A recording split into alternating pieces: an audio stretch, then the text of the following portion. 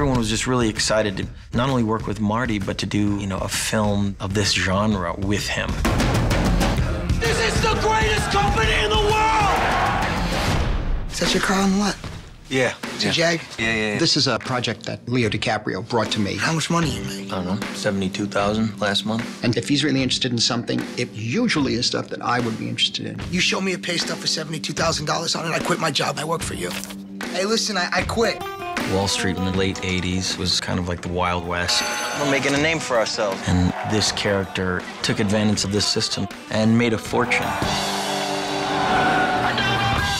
There's that element that's always been in my movies that deals with these characters that bypass morality. The way these guys were living was privileged and outlandish.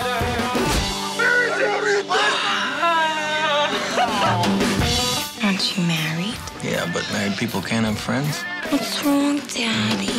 Oh, my God. Marty is really good with characters who are larger than life. $26,000 for one dinner! But fatally flawed. Tell them about the sides. What are these sides? They cure cancer? The sides did cure cancer, that's the problem. They were there, that's why they were expensive. What's going to be surprising is the humor. At times, it's insanely hilarious. He's got pictures of your whole inner circle. This is bad. It's okay. Rub my temple. You're all right. This is America. Scorsese was made for this. This story lent itself to his style of filmmaking. You're drawn in by the spectacle and how kinetic the filmmaking is. You get wrapped up in this world, and that's what we wanted to do. We wanted to bring people into a time period that was wild and rampant and envelop you in that world. They're gonna need to send in the National